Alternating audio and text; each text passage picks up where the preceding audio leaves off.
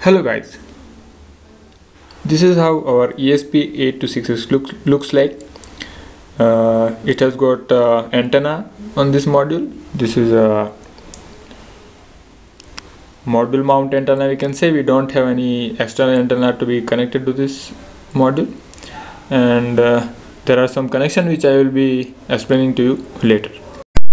Now let us have a look at the pin configuration of this esp8266.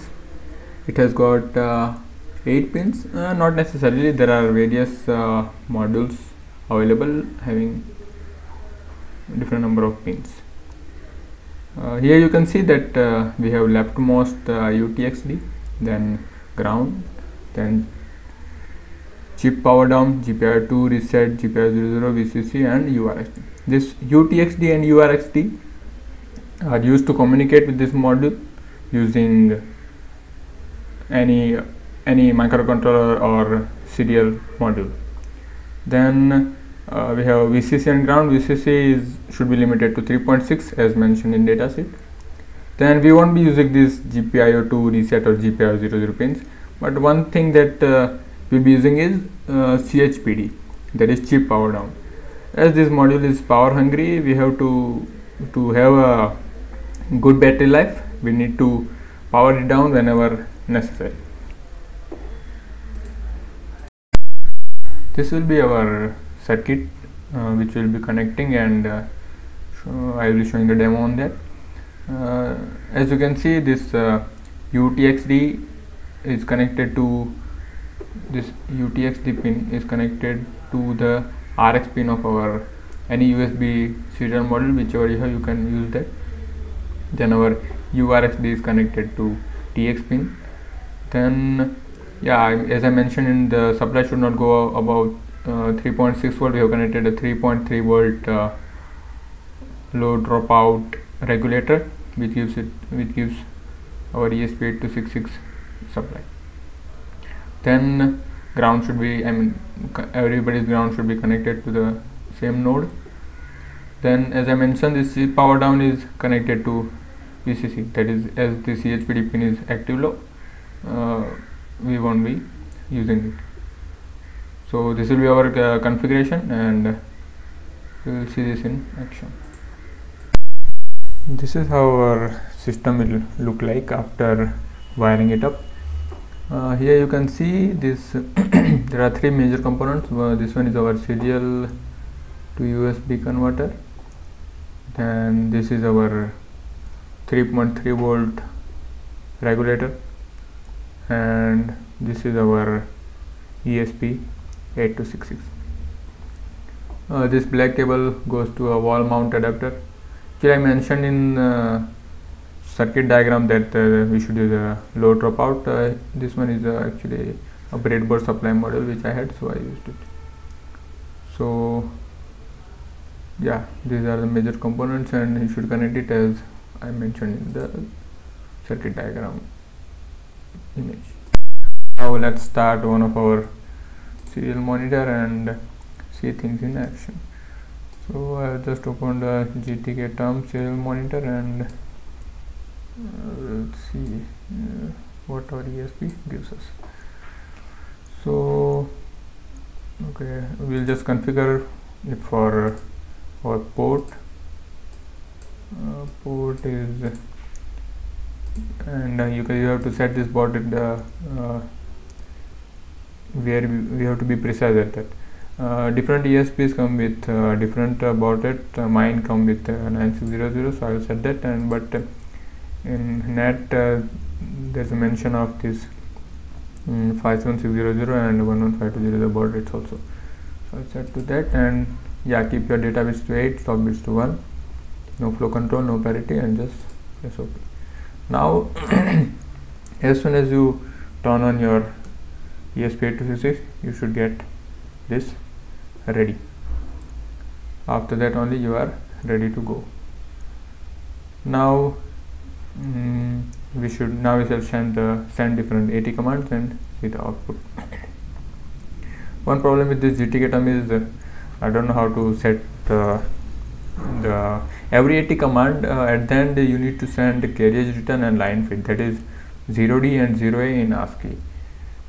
But for carriage return we have enter, but line feed we don't have any key on the board. So I will code every AT command in hex and send through that.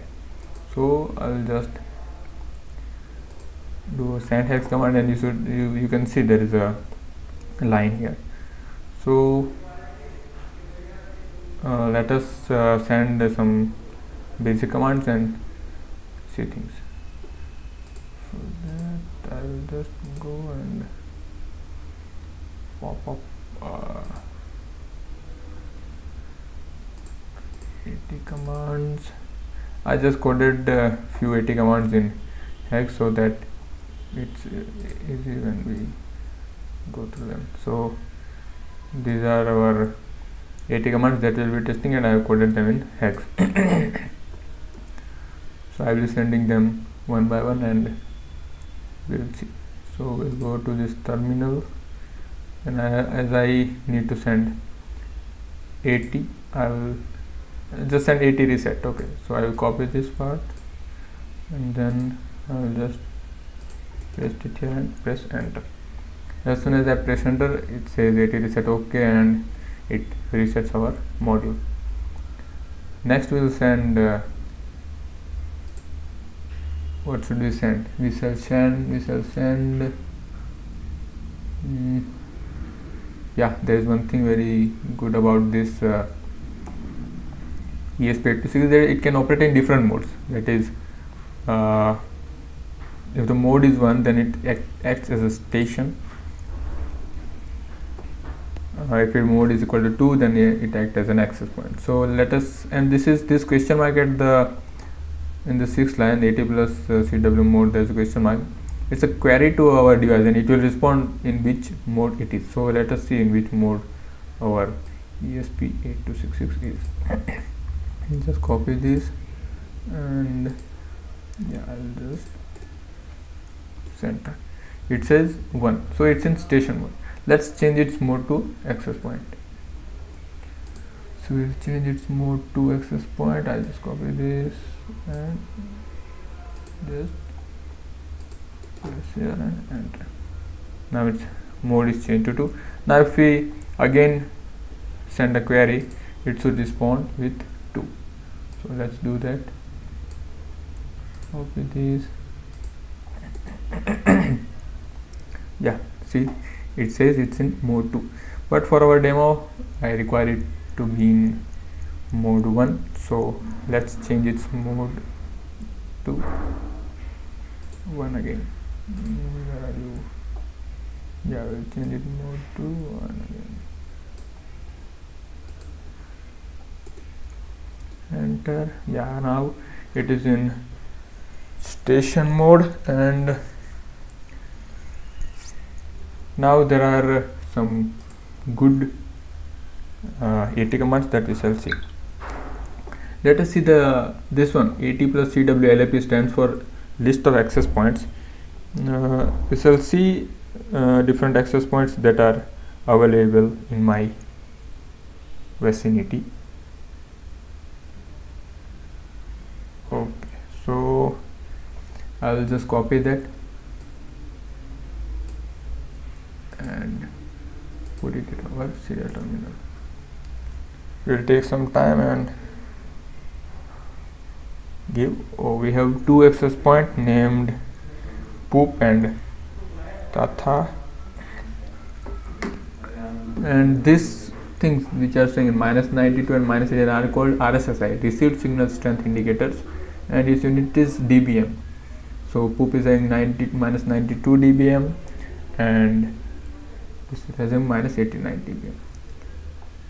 Now I will just turn on my Wi-Fi hotspot, and again we'll ask for restore access point, and we shall see what we get. This time we should get one more. Yeah, we have got this IoT is our access point, and having a very good RSSI because it's just beside this laptop. Again, let us see what else do we have at access points. See, poop, IoT, Tatha. Again, we shall see, I think, because it's changing. So let us see. Okay then. This one is of our concern, and we shall connect to that. For connecting to a access point, you just have to send its this command, join access point. IoT is the SSID of our access point, and this is password. So we shall send that. I'll just copy that and put it in the terminal. Go to the center. It will just take some time. It should give us OK. So this is how you connect to an access point and use ESP8266. The rest is for you to explore. Thank you for watching this video.